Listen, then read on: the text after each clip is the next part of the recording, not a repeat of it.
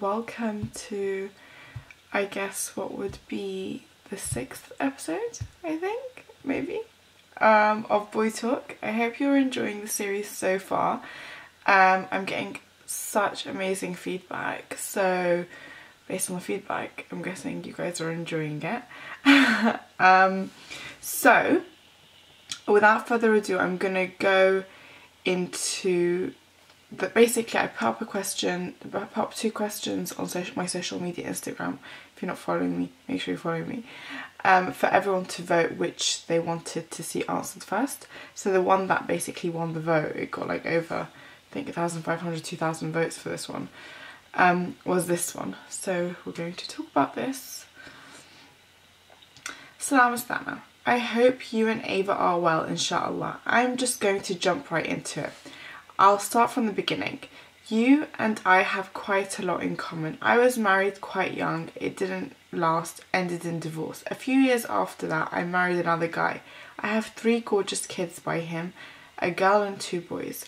After 5.5 years of marriage, he tragically passed away. Hi guys, this is episode 7.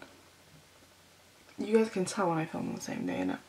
Because my outfit and my scarf and my makeup are the same. Okay. Okay, so this is actually a very weird one. But let's go. Should I lose my virginity? I can tell you no from that. No, I'm gonna read your email and still tell you no. No, I'm joking. I'm gonna read. Okay, open mind. Hi Thanna, I would like to thank you so much for your Boy Talk videos. I would like to ask you for your opinion on this. I would really appreciate it if you don't share my name or profile photo, if you ever choose to respond to this question. I would like to know your opinion on this situation.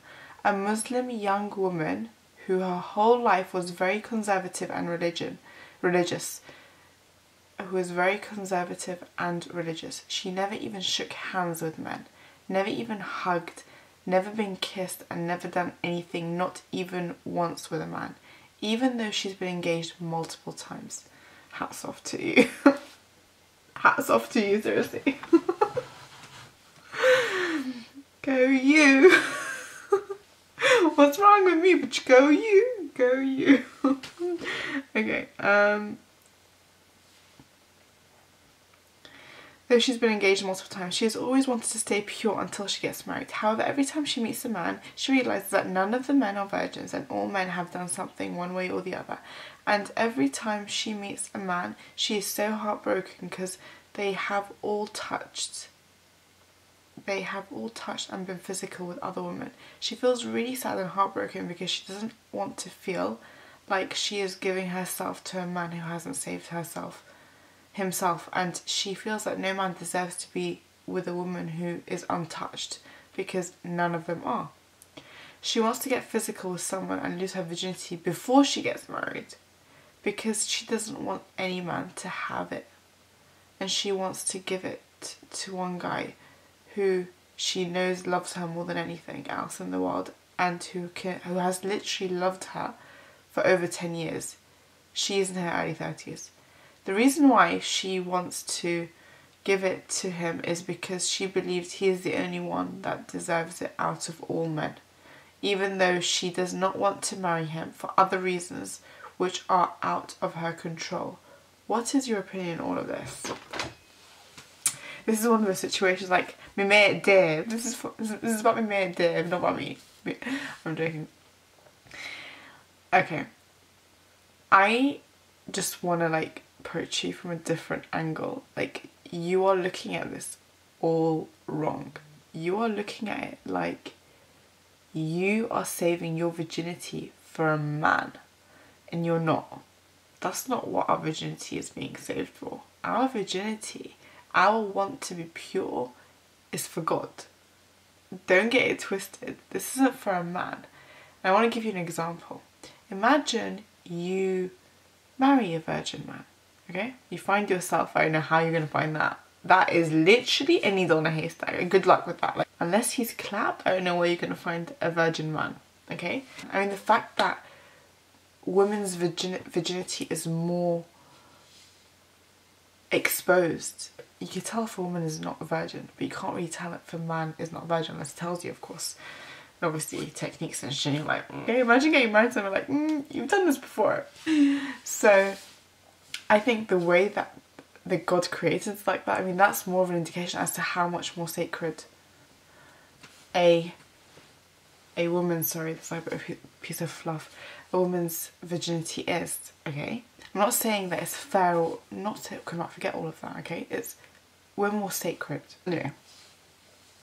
So imagine you marry a man, okay? Imagine you marry a man who's a virgin. Somehow, somewhere, you found him and he's not clapped. And you marry him, okay?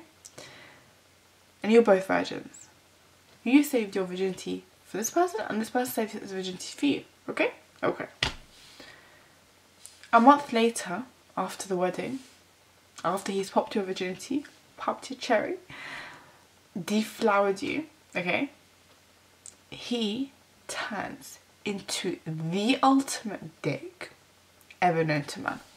He just literally looks like he got a personality transplant. He literally switches.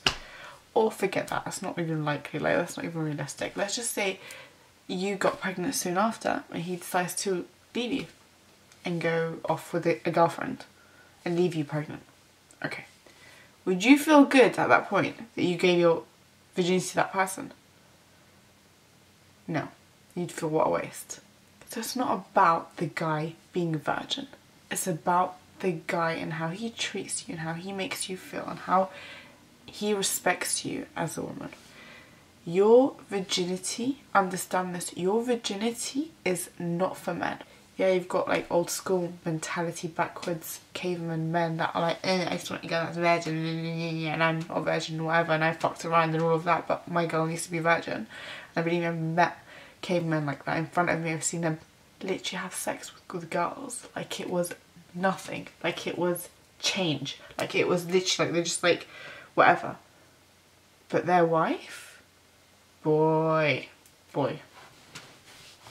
Anyway, point of the story is you are not saving your virginity for a man. Your virginity that you're saving and that you're preserving, that is you fighting with your nefs even almost. Like you get put in situations where you get attraction, like you get attracted to someone, you have feelings for someone, and you fight that urge to have sex with that individual. That to God is a massive thing. Like that, your jihad that you played because you did that, because you didn't do that because it was haram, that to God means everything. So your thawab is already stored in the bank with God. Like you don't even need to worry about that. That all that shit, why would you even go through that shit for a man? If that was for a man, mate, no girl would stay virgin, let me tell you that. If we're doing things for men, because men ain't shit. So if we're doing things for men, we're doing this for God. We're preserving our virginity for God. I don't know why I'm saying our, because clearly after popping a child out, I'm not virgin, but I waited. This little hijabi, believe it or not, waited until marriage. I surprise you every day, don't I? sorry, you? Okay. Well, it wasn't really marriage, it was nikah, but same thing. But anyway, the point is you're looking at this all wrong. This isn't about a man, and I don't even understand. I'm so intrigued to know why you can't marry this guy. That's what I really want to know. Why can't you marry this guy? If he's loved you for 10 years and you feel he deserves something as big as your virginity, why can't you marry him? I'm sorry, every other reason after that is just like decoration. Like it's not important. If those two things happen, I would like to know. So maybe send me a follow-up email because that would be really interesting, just for interest's sake. But realistically, the answer, regardless of what's in your email, the answer is still going to be no. I would say the fact that you have this connection with this person, like you should focus on getting that connection with the person that you choose to be your husband. The people that you're kind of like entertaining or getting to know, clearly no one's really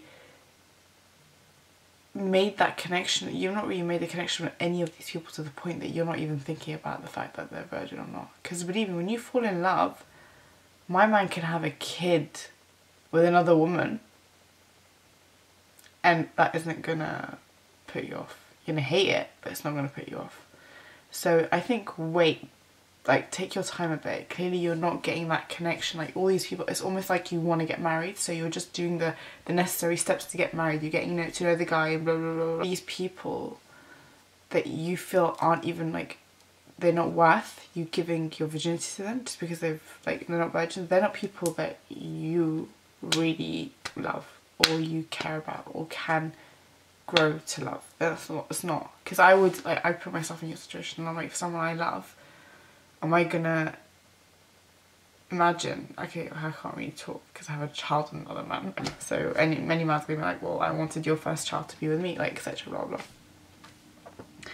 But like, just putting, if I was in that situation, I would say that I wouldn't really care. In fact, no, I was in that situation. Mo, my late husband, had a child from another woman.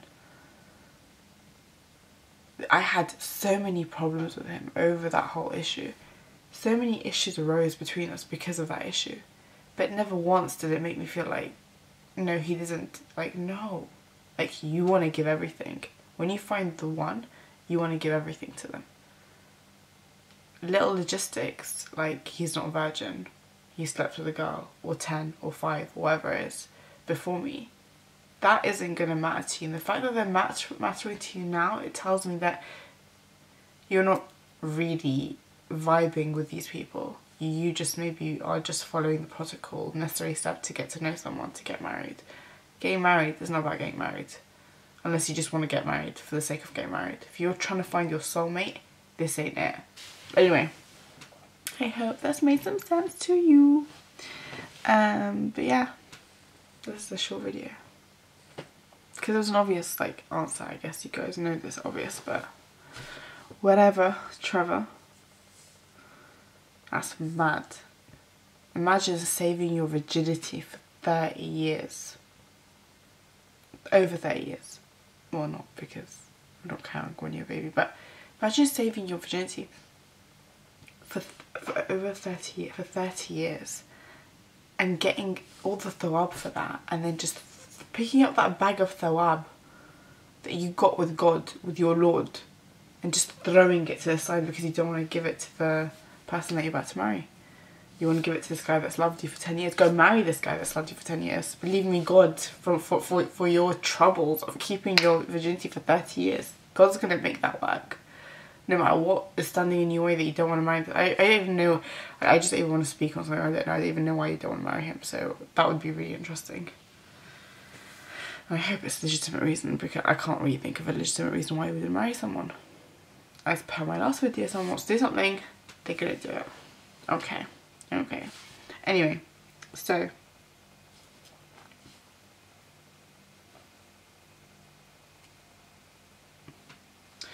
point of the story is what, that's it. That's the end of this video. Make sure you guys comment, subscribe, like, subscribe, send me questions to the email below, and yeah, that's it. Turn post notifications on as well. Thank you. Thank you. Bye.